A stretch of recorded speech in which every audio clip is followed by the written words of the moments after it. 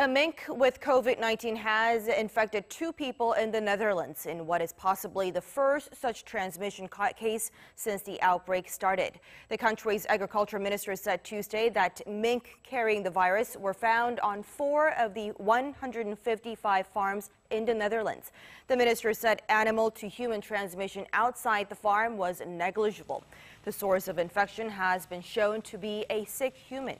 Now, the nation's health authorities said the mink-to-human transmissions were particularly unheard of, although the original source of infection in China was very likely animals.